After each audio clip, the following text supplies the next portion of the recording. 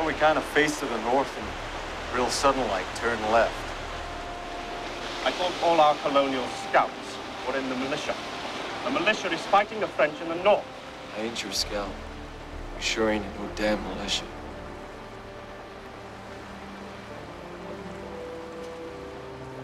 When Last of the Mohicans came out in 1992, it was unusual for all kinds of reasons.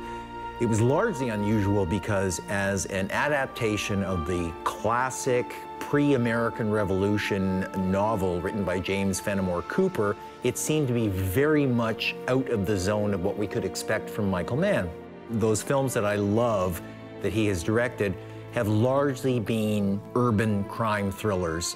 The thing about Last of the Mohicans that was also unusual is that the movie itself is very, very sort of classic, throwback, Hollywood adventure romance.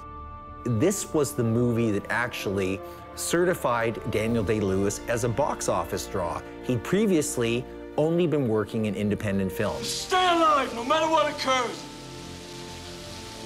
I will find you.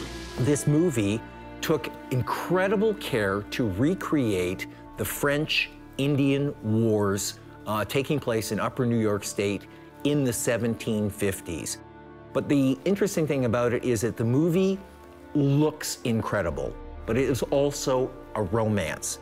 Madeleine Stowe plays a character whom is being rescued by the Daniel Day-Lewis character, and it is this sense of often swooning, sweeping romance, which is then juxtaposed with some of the most vivid recreations of skirmish and combat taking place in the wilds of pre-independence America, which gives the movie its sense of sweep, gives the movie its identity, the care with which the whole thing is mounted, the sort of shameless way that it indulges. It feels like a Technicolor movie made in the late 1940s by a Hollywood studio.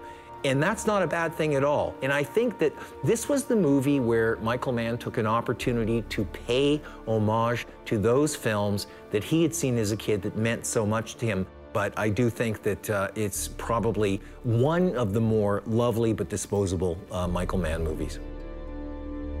What movie should we explore next? Tell us in the comments and subscribe for more from Hollywood Suite.